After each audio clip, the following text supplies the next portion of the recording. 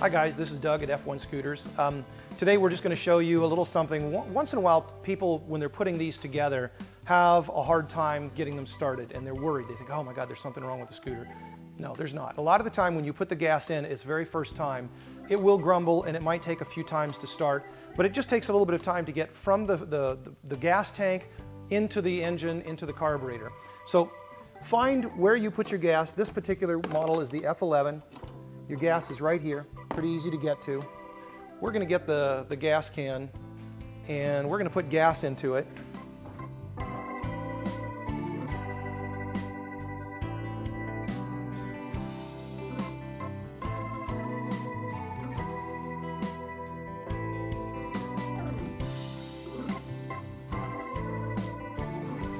Okay, so when you have a little difficulties starting it, we have starting fluid here. You can just shoot that right up into the nostril, wherever the air intake is for the vehicle. Boom.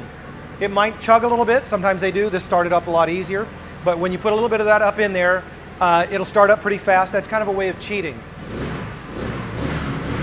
Now, something else, we're going to show you a picture of this. Here underneath the seat, we have a little panel that we can open up and we take off. And underneath here is, usually you'll find a different panel, different models in different places, but it'll be a direct access to the carburetor.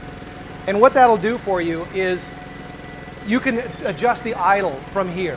So you don't have to tear all kinds of things apart. But there'll be some sort of a little panel, all different shapes to be able to get to it.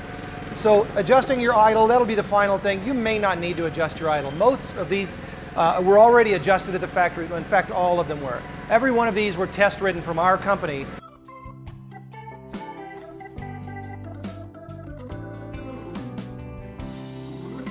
These are your basic things. So if you have any questions, shoot us an email. We do have a link on our website for questions. Thanks for watching.